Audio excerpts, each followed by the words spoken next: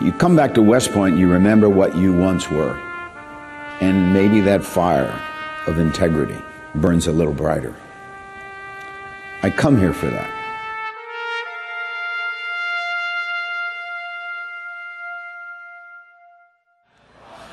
My youth was growing up as an Army brat, as they would call us. I then became a military person when I accepted an appointment at West Point. West Point, as this epitome of leadership, training, and education, has all of that based on a foundation of honor. Well, after graduation, I went to Stanford. So I graduated from Stanford as a first lieutenant as an airborne ranger and was assigned to the 101st Airborne.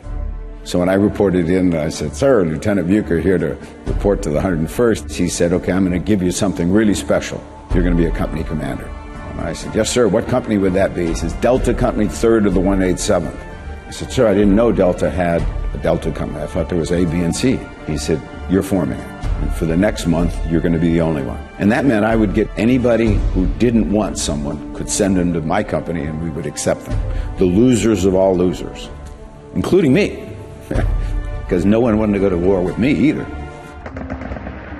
We were sent to the most dangerous place in Vietnam. And when we were transitioning, he says, "This is hell. This is hell on earth." We wouldn't just go out on a mission, come back and sit for 5 days. You came in from a mission and you were all right, you went out 2 or 3 hours later.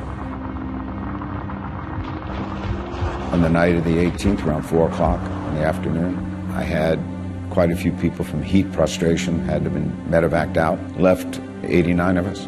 So we were technically at half strength. Most of the time, just as it was getting dark, you'd stop. We pressed on. My men said, "I see water carriers, people carrying rice." One of the LRP people, which is long-range patrol that was assigned to me, I said, "Can we fire a few rounds just to see what happens?" And the entire mountain returned fire. 2 rounds, and I said, "Oh my God." And they were heavy caliber machine guns. And I heard on the radio, another 6 or 7 didn't make it. I told everybody, "We're going to throw hand grenades on a random, and I don't care where you throw them, just throw them outside the perimeter." That's what we're going to do, and we're going to just go around. And I'll say left, right, those 2 will fire. I'll say front and back, they'll fire. And just throw hand grenades. And I would do that all night long. And my idea was, and this was somewhat delusional, that we would trick them, if you will. They'd, "Wow, this must be a pretty big unit." If they'd known we were actually 89 people, less 10, 79 people, they would have just attacked and wiped us out.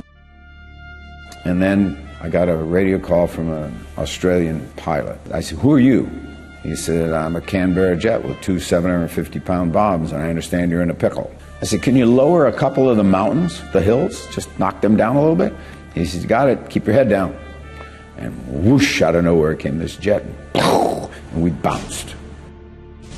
And when I turned around, my men were all laughing, and I started laughing. And we realized we're not in this alone. Next morning, I get a call on the radio. It says, "All right, it's time for you to move out." I said, "I think we've done enough." As I originally described these guys, and the institution of the Army had judged them as losers. They were among the most decorated in that entire war, where they proved themselves to be winners. When 10 men die, and the person in charge failed to bring them home, but somehow that legitimizes a story for a medal. When I got notified that I was to receive it, I told the sergeant who called me that I was going to turn it down. And he said, "Who the hell do you think you are? This isn't about you. This is about your men. You wear this medal for them. And therefore, if there is an attribute called hero, they deserve it, not me." Every time I come to West Point, they know their job. It's not going to pay them any money. It's not going to send them to Paris, France. It's going to send them to a place they can't find on a map, whose language they cannot speak, and whose culture they do not understand. And they're going to be told to not go once, but twice, 3 times, 4 times, 5 times. And you're going alone. And they come. And they still come. And I tell them, I'm getting far more out of this than you are. And for that I apologize. but I don't care. I have to get inspired too. And when I meet them, they are inspiring.